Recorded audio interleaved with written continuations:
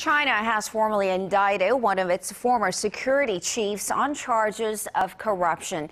For more on this and other international stories, we connect to Paul Lee at the News Center. Paul, this appears to be by far the highest profile figure caught in Beijing's crackdown on corrupt politics. How far up the power chain does this case reach?